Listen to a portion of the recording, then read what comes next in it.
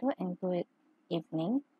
Today we are going to discuss on 1.3 stoichiometry, where at the end of this topic, students should be able to write a balanced chemical equation by inspection method, redox equation by ion-electron method.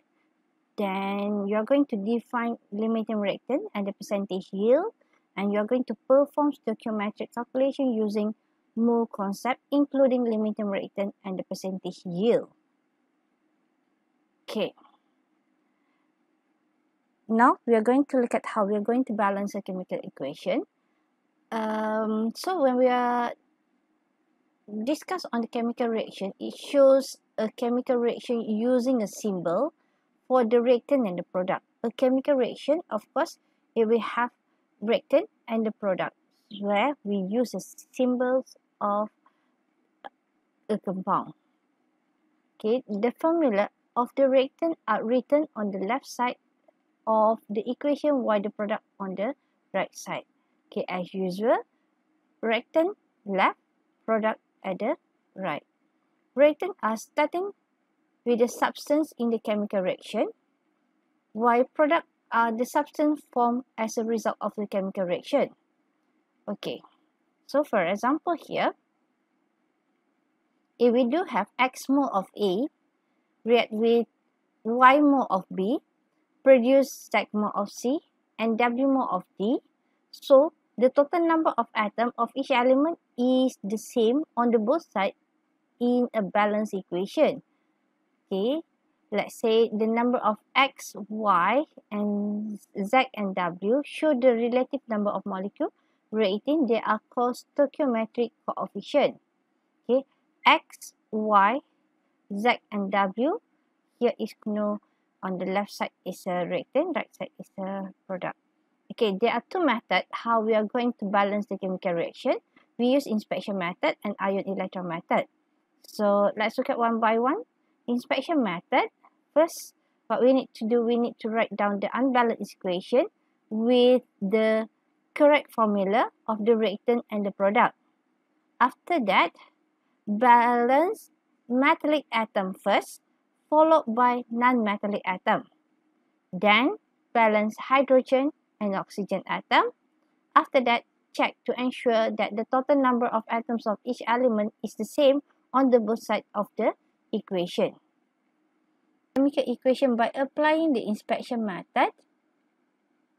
Ammonia react with copper to oxide, produce copper, nitrogen gas and water.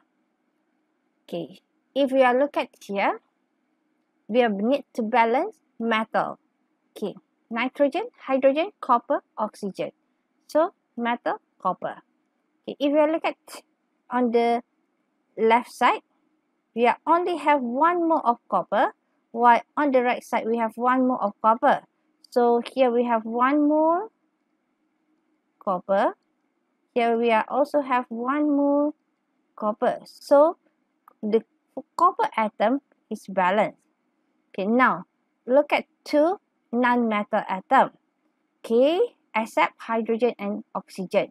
So non-metal atom, here we have nitrogen. We have 1 mole nitrogen.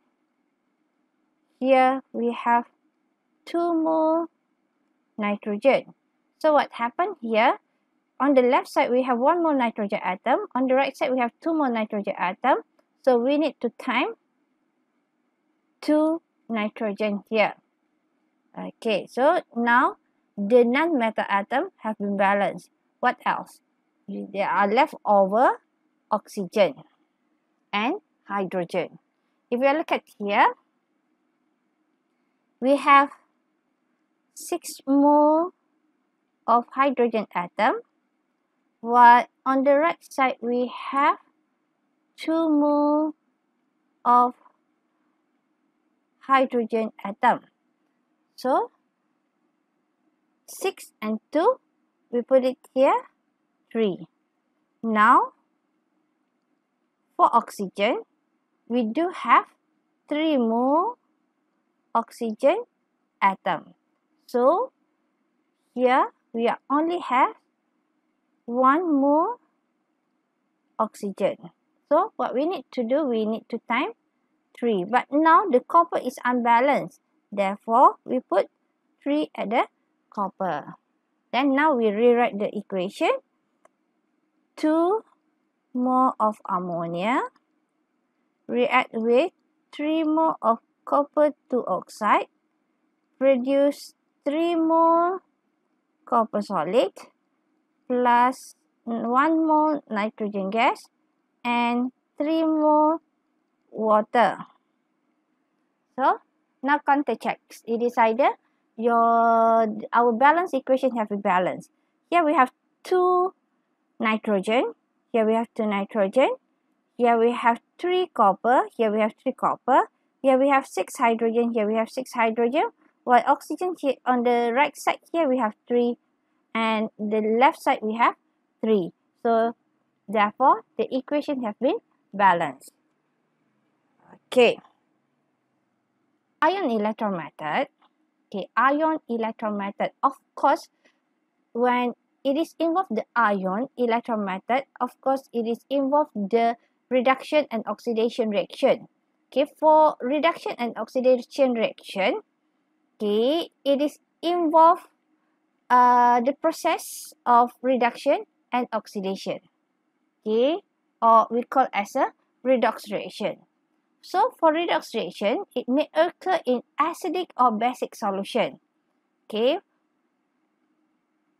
but in order to help you how to balance the redox reaction, let me guide you systematically, and you need to follow the step by step systematically in order to make you easier to balance the equation. Okay, in acidic medium, this is step involved. Step 1, you need to separate two half equation. Okay, balance one at a time. Okay, and then after that, balance atom other than hydrogen and oxygen is as well as the balance the normal equation. You need to balance metal. After that, non-metal accept hydrogen and oxygen. Okay, what you need to do, separate two half equation, balance metal and non-metal accept hydrogen and oxygen. After that, step number 3, balance oxygen by adding water equivalent to number of oxygen on the opposite side. While then step number 4, balance hydrogen by adding H plus ion on the opposite side. Okay, step number 5, calculate total charge on the both sides. Then step number 6, add electron to any side as to equalize the charge on the both sides. Okay, step number 7, combine both half equation, reduction and oxidation. Then you will got the balance equation. Then after that, make sure you are double check it is either the one that you have balance is are balanced. Okay, and then this is the way how you are going to balance in basic medium. Okay, if you look at here, we are still writing down the unbalanced equation. Step number 2, balance atom other than hydrogen and oxygen. Then of course, in step 1, write down the unbalanced equation. So we wrote it down what is the one that undergo reduction, the one that undergo oxidation. Okay, and then we balance the atom, metal and non-metal accept hydrogen and oxygen. After that, you balance hydrogen and oxygen, where you just follow step 3 and the step 7 in the acidic medium. After you have followed the step 3 and the step 7, mean that you follow the side that lack of the oxygen, you add water. The side that lack of the hydrogen, you add hydrogen ion. The step after that, you balance the charge. Okay, after you have balanced all the atom, you balance the charge. Okay, and then you add up both of the equation. Okay, and the equation become as an acidic medium. Why it is become acidic medium? Because of inside the equation we have the H plus ion.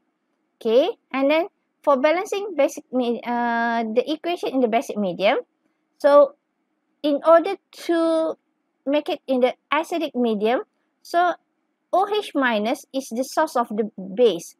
Okay, source of a base, while H plus is source of the acid. So, we add the OH minus ion H plus H plus ion in the redox equation. Then we combine the OH minus and H plus to form water molecule on the side that has both ion, while the other side remain the same. Okay. Of course, it is quite hard for you to understand. Then let's look at to the example. Okay, for example, okay, now we have unbalanced redox equation. Okay, we have unbalanced redox equation where we have here 1 mole of iron and 1 mole of iron. We have 1 mole of mangan. We have 1 mole of mangan, but on the right side, on the left side, we have oxygen. On the right side, we don't have any oxygen. So, what you need to do first is you have to write the equation regarding to the process. Okay, if you look at here, okay, iron 2 plus become as a iron 3 plus, while mangan become as a mangan 2 plus. Okay, if you look at to the oxidation number for iron, here is from positive 2, it changed to positive 3. Mean that the oxidation number increase. Okay, for mangan, how we are going to know the oxidation number of mangan in MnO4 minus, mangan oxide ni. Okay, I show you how. Okay, we have MnO4 minus. Okay.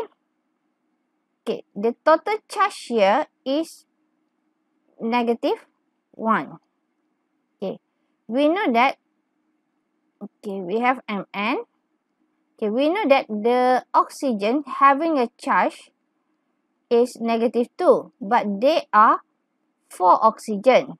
So, total charge here is equal to negative 1. Okay, therefore, charge for mangan is equal to negative 1 plus 8. So, it is equal to positive 8. Then, if you look at here, from positive 8, it changed to positive 2. The oxidation number decrease. So, the one that increase in oxidation number undergo oxidation, and the one that reduce in oxidation number undergo reduction.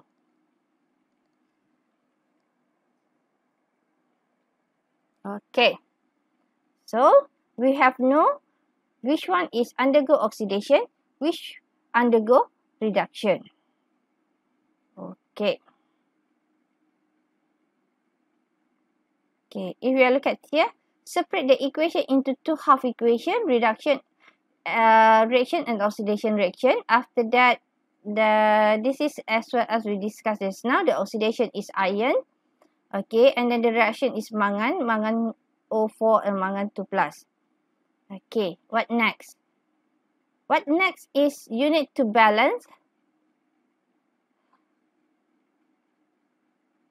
Okay, what next is you need to balance the half equation here, ada oxidation, ada reduction. Okay, so if you look at to iron, iron balance the atom, 1 more iron here and 1 more of iron here. So iron have been balanced. What about mangan? 1 more mangan here and 1 more mangan here. So both of the mangan atom and iron atom on the both sides, left and right, is the same. Okay, after that, you need to balance the atom other than oxygen and hydrogen, each of the half reaction separately. Okay, if you look at to iron, okay, if you look at to iron here, we are only have iron atom. We don't have oxygen or hydrogen on the both sides. So, we do not need to balance the oxygen and hydrogen in this case. But for mangan, oxide, Okay, we have oxygen on the left side, but we do not have any oxygen on the right side.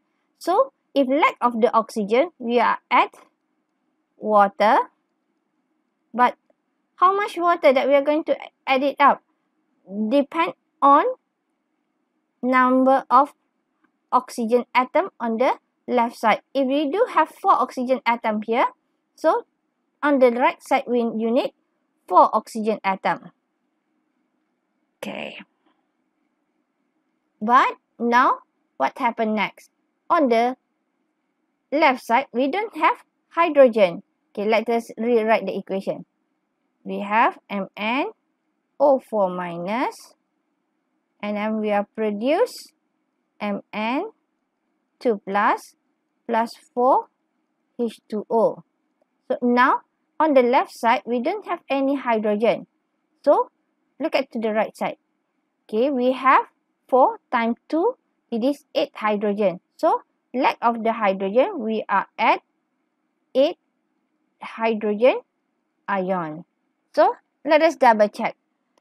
Mn on the left side is 1, on the right side 1.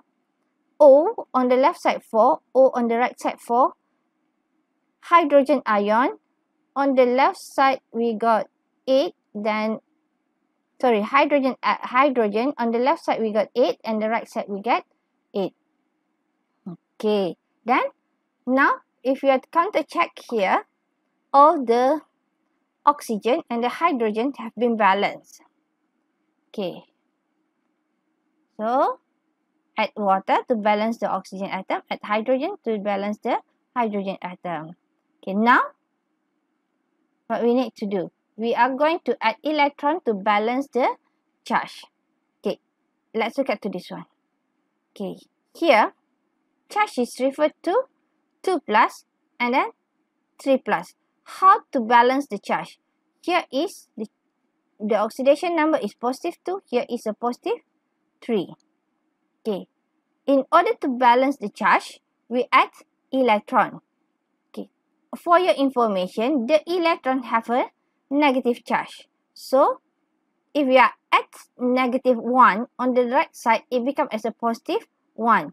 So, it is possible to add 1 electron on the right side. It make the total charge on the right side here is become as a total charge is positive 3 plus negative 1. So, it is equal to positive 2. Therefore, on the right side, the charge is positive 2, while on the left side, the charge is positive 2. Now, the charge is balanced. Okay, let's look at 2MnO for the reduction equation. For the reduction equation, the charge at the MnO4 is equal to negative 1. Here is positive 8. Here is positive 2. While for water, charge is 0. So, total charge on the left side is a positive 7. While total charge on the right side is a positive 2. So, now, where we are going to add up the electron? Of course, we will add up the electron on the left side. Okay, because we are going to remove some number here to get the positive 2. So, some number here is referred to negative 5. Okay, now we are at 5 electron at the left side. Okay, if we look at to this equation, we are at 1 electron on the right side for oxidation, while for reduction we are at 5 electron on the left side. Okay, but next we are going to multiply half equation by an integer so that the number of electron lost in one half equation equal to the number gained in the other. Okay, in this case, I need to time the oxidation equation by multiply by 5. Why I need to multiply by 5? Because of I'm going to cancel out the electron here. Okay, electron originally at the oxidant only have 1 electron, but at the reduction process, there are 5 electrons. So, I'm going to balance the electron. I multiply all the equation for the oxidation with 5. Therefore, I've got oxidation 5 iron 2 plus. We will produce 5 iron 3 plus 5 electron. While reduction MnO4 minus plus 8H plus 5 electron will be produced Mn2 plus 4H2O. Okay. Now look at here, we have 5 electron. Here is another 5 electron. One is on the left side. Sorry, one is on the left side and another one is on the right side. Now we are going to add up these two equations. So the one that on the opposite side,